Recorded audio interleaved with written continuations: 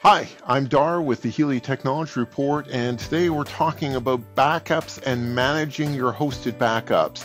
So, incredibly important and emotionally charged topic if you've ever lost data. And that data may have been lost by malicious viruses, ransomware. It might have been hardware fault and your drive just crashes. It might be your USB thumb drive. We get a lot of that. It might be theft or fire of your equipment. It might be employees that maliciously or just something happens and they've overwritten data. So your data has to be backed up. Let me give you a couple other stats here. 25% of all PC users lose data in a current year. 1 out of 4 is a lot. And I mean, the question is are you willing to take that risk? This is a cheap insurance. 7 out of 10 firms that experience a major data loss will go out of business within 1 year. 15% of all laptops are stolen or suffer hard drive failures. There's a $12 billion cost for data loss here in North America. So it's just huge. 96% of all workstations are not backed up. So I'm going to show you how you can protect. It's super easy. You download some software. There's always a cost per gig with online backup solutions, but it's an insurance cost, and compared to what happens if you lose your data, this is cheap. So let's get right in here. Okay, here's the backup software, and we've installed this in the previous video. So if you want to know where to download and how to install this software, it's going to be on our YouTube channel as well as linked down below. Okay, so we've installed the software. First thing we need to do is create a backup set. So I'm going to go in here. We got to create a backup. So this is Dar's Workstation. This software also allows you to back up Microsoft SQL or Microsoft Exchange as well. So I'm going to click next here, and then it's going to ask me where I want to back up. Normally I just back up on my local computer. I've got client files and things on here under my D drive, so I'm going to back up my corporate folder as well as my customers folder here. You can see that there's 14 megs in size. That's actually seems a little bit small, but I can also click in here and get a little bit more minute with different customers or different folders in here. I can also go in here and back up only files that match certain file types. Now this is really important because you're paying for every gig of data that you're backing up. So there's some files that are really big. Outlook files are really big. Music files are really big. SQL, if you're scanning everything, that can add up to a lot of space. And because you're paying by the gig, you may or may not want to back that up. So you'll back up everything in the folder, except for instance, if it's a music file or if it's a movie file. So you can go in here and there's 2 different choices. I'm going to click cancel, and you can back up files matching template only. So you can say, I just want to back up my QuickBooks files. And so you would go in here, you would say, I want my accounting files. You can see here's QuickBooks style files, add, and then that's part of the template. Or you can say, I want to back up everything except my QuickBooks files. So it's very, very powerful that way. In my case, I'm going to back up everything. So we're going to go next. And then it's going to, do we want to back up to a remote? That means to the cloud, which in our case is in Kelowna, Canada. Or we can go to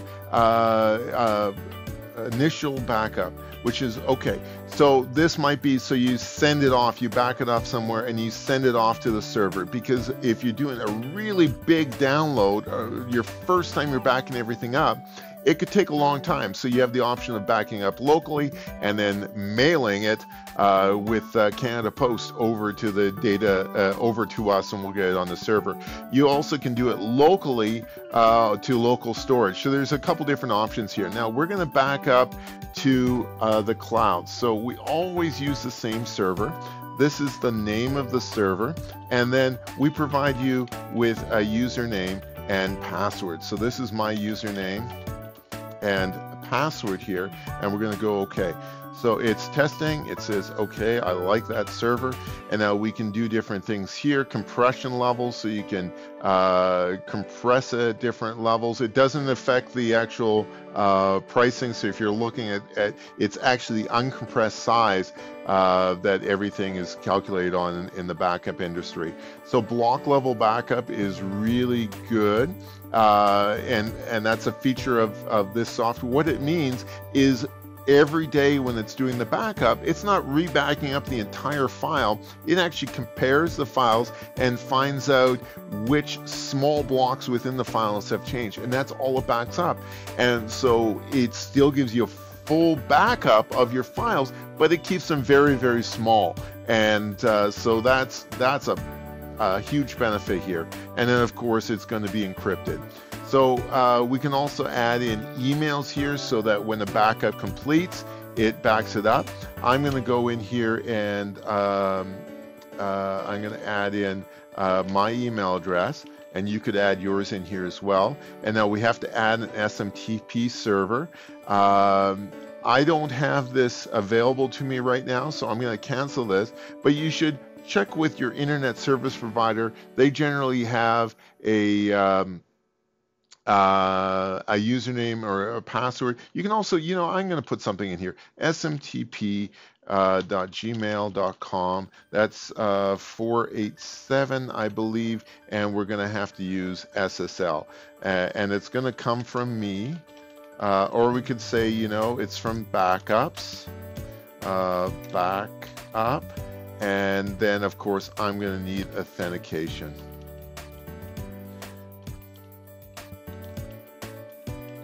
Okay. Great, so it's going to send me information. It's a good idea, especially with maybe not information messages, but warnings and errors, because if some point in the future your backups start to fail, you need to know about that, because if they're not working and you don't know about it, and then something happens and you need your backup, big problems. So it's a good idea to send emails on failures. Okay, so we've got all that. We're going to go next, and we're going to run this. It says daily at some point in the day.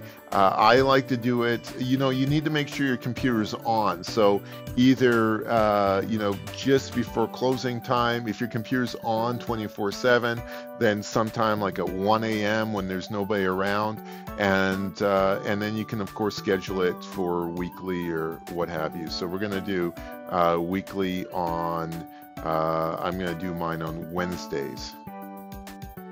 Okay, so we're going to go, this is all good. We need to put in a password here. Let's make sure that's correct. Okay, valid. That's important as well, because if you're logged off, and computers these days usually have security. If you don't have a password in here and you're logged off, your files are not going to get backed up. So we're going to go finish, and then we can run this backup now. Okay, so that's really all there is to it. You do need to come back on a regular basis, check your email, make sure your backups are working. That's very, very important. If there is a problem, correct it, and then keep on going. This is Dar with Helia and the Helia Technology Report. Thanks for watching. If you do have questions, there's contact information below, or depending where you're watching, there might be a form up here that you can put your information in, and we're always happy to help. Bye for now.